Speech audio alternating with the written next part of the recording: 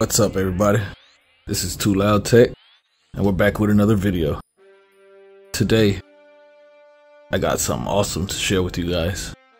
Batocera Lite / Koroki, or Koroki, however you want to pronounce it, has gotten to a state where I feel comfortable to share it with you guys. I'm gonna go ahead and boot that up now while I talk. And basically, I've been testing this out for like a day, and I've really enjoyed it so far. It has a little quirks here and there, but nothing I can't get past, and I'm pretty sure most of you guys would mind either. It's a lot more customizable, has a lot more options. It has over-the-air updates, has Screensaver, retro achievements, net play, Bluetooth's working. HDMI is working, Wi-Fi is working, and I want to show you a little bit of it before I show you how to do the install.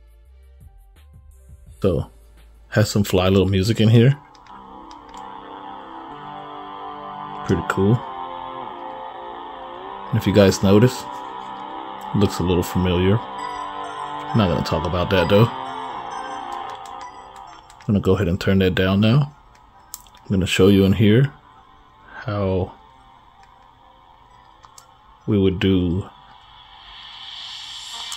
an OTA update once the time is right for you guys. I'm already fully updated, so there's no updates available.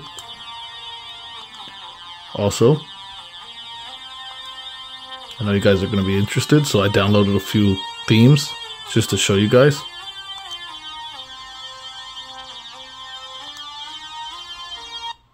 Some of these look really good. I mean, beautiful artwork. I mean, beautiful.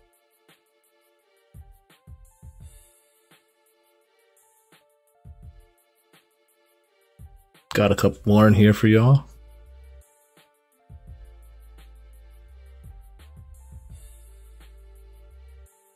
This one's called Retrorama. Or Retrorama. Pretty nice. Nice little art style.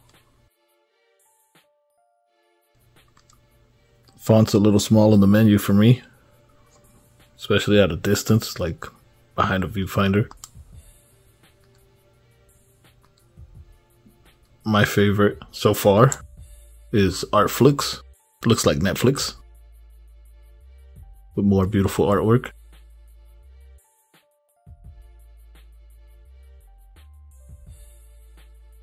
So now, without further ado, I'm going to show you guys how to install this, and I'll see you guys on the other side. Okay, so welcome to my PC. So I'm going to drop all the links in the description, and first thing we're going to do is download Mini Tool Partition Wizard. We're going to need this to format our SD card, and we're going to get the free edition. I'm going to go ahead and close that out. And then we're going to go over to Belina Etzer's website. We're going to download the Windows version. I download the installer.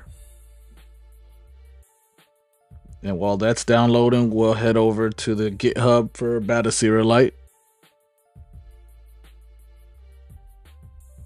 This is the newest version. We're going to scroll down. We're going to select the file that ends with GZ. It's a 1.29 gigabyte file. So they're all downloading. We'll minimize that. I already had them previously downloaded. So for you guys who have not installed Mini Tool, go ahead and install that. Belina, go ahead and install that. And then follow along. In Mini Tool, we're going to choose our SD card, which we should know it by the size. And this is mine. I just used the 16 gig. We're going to make sure that it's going into FAT32 for the format. I'm going to name mine Batocera. And I'm going to apply. Yeah, man. I want to do it.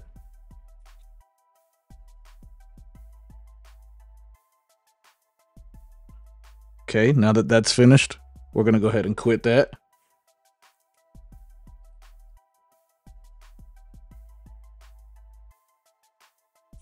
Now in Belina Etcher, we're gonna go ahead and select the file we want to flash. We're gonna make sure that the SD card is selected that we want to use. Select, hit flash.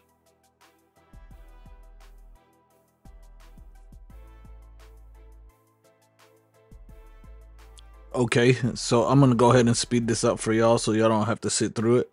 It doesn't take that long, probably like 5 minutes depending on the speed of your PC. When it's done, you're gonna go ahead and safely eject it, and you're gonna move it over to your RG, and you're gonna let it do its first initial boot, and it will create its folders that you're gonna need later. So we're gonna close this. We're gonna allow this to finish.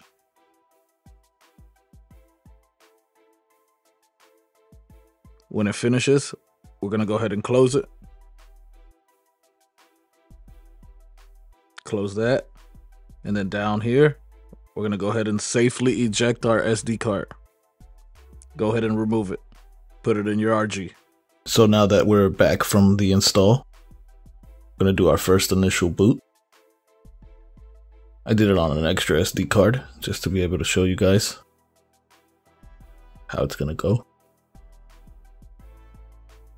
And to be fair, I've not run into much bugs, but a friend of mine, Javi, he's ran into a few bugs on the Plus.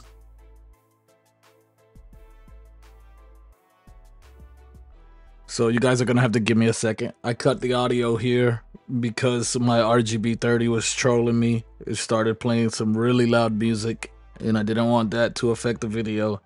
So I'm gonna go ahead and turn that down. But I didn't want to cut this part of the video out because I wanted you guys to see how long it takes for the first initial boot. The RG is still doing its first boot in the background. So this is in real time because I want you guys to see. Now, second time, I feel like the RGB's trolling me. I want you guys to go and give it a play.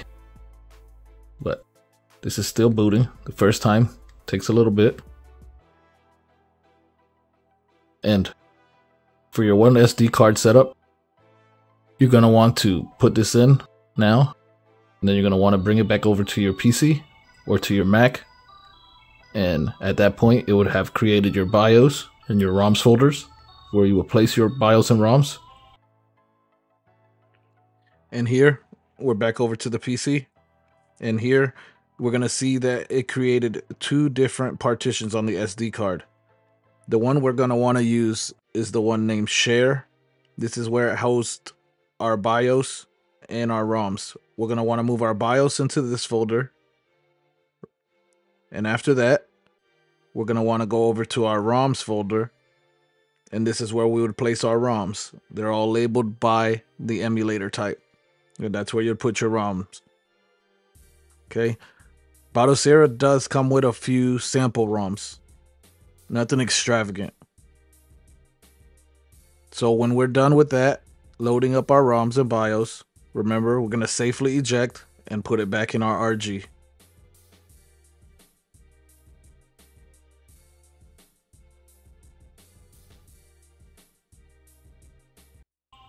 And for your two SD card setup, I'll show you what you're going to do. You would place your second SD card in the 2FT slot. You would hit start.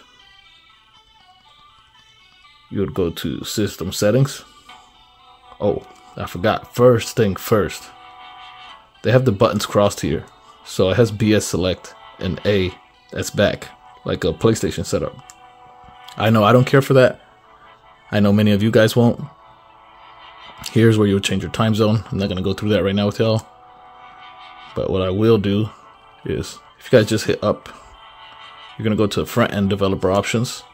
In the front-end developer options, you're going to keep scrolling down until you find where art thou?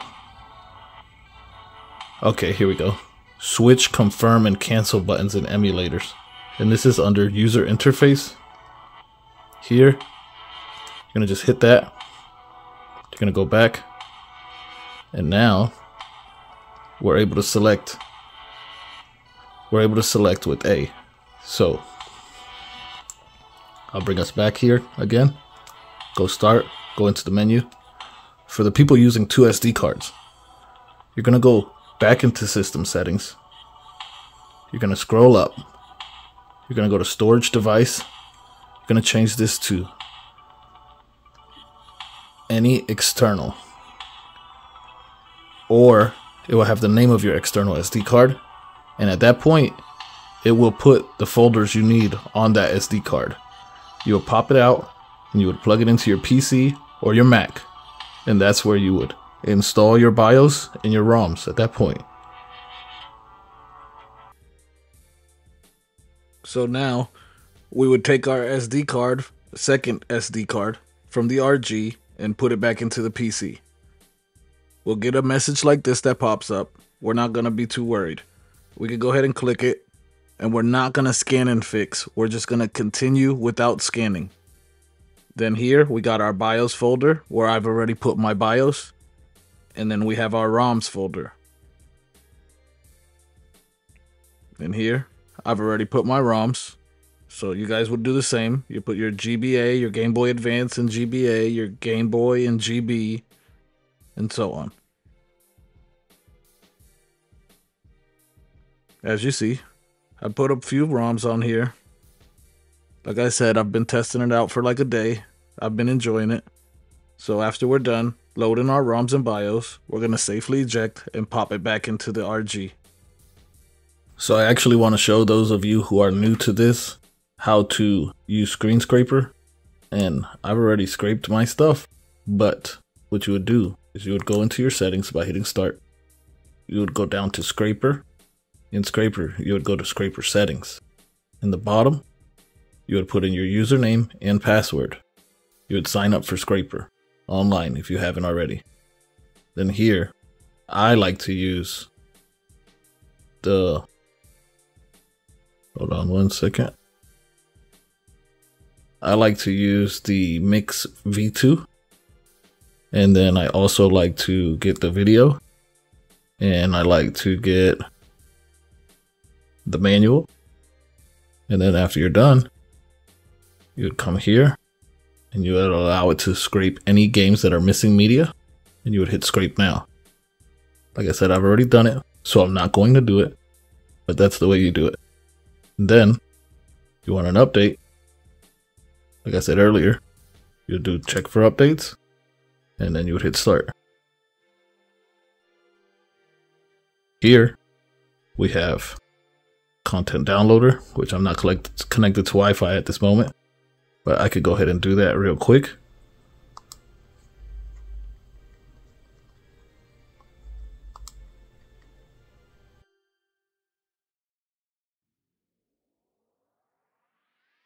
My Wi-Fi is enabled. Now, if I go back into updates and downloads, go to content downloader, it'll show me a bunch of content here for the different emulators, also different bezels. And you can download these. You can download different bezels, different themes. They have plenty of themes, ratings on them, all kind of stuff. Like I said, this has been performing well for me. It is still a beta, so I want y'all to keep that in mind. But there are over the air updates, and the devs have been putting in a lot of work. So if you guys want to support them, go ahead and install this. I hope y'all enjoy it.